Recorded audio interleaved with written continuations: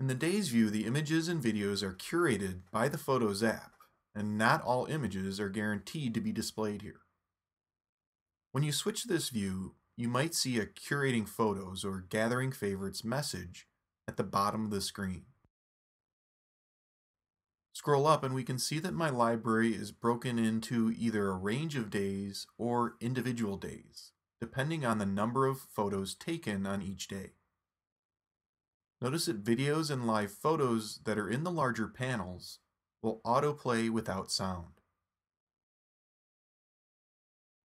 This can be turned off in Photos settings if you prefer not to have that motion occur by default.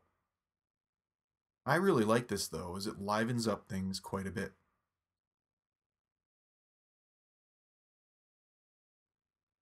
Tap the ellipsis button to the right of a day, and we can share all the photos included in that day or the day range. If location information is included with the images, we can view them on a map.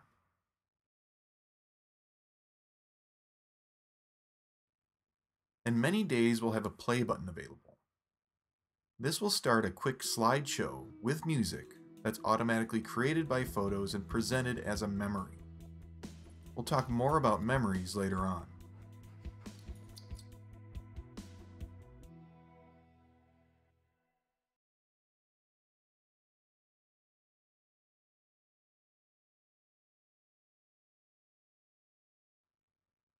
Single tap on an image or video to open it in the main photo viewer.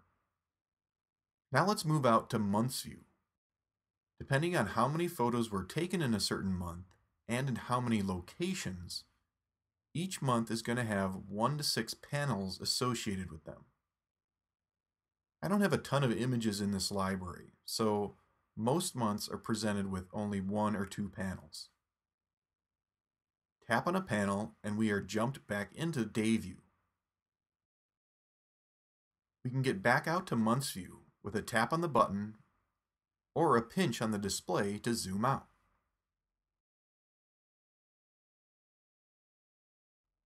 Pinch again to zoom out to Years view. Years are always presented as a single panel. Tap on a year and we zoom back into Months view, starting with the first month in that year that contained any images. We're not able to change or rearrange the photos displayed in any of these views though. The presentation is curated only by the Photos app. But utilizing the years, months, and days views can be a great way to navigate, browse, and discover images in a large photo library.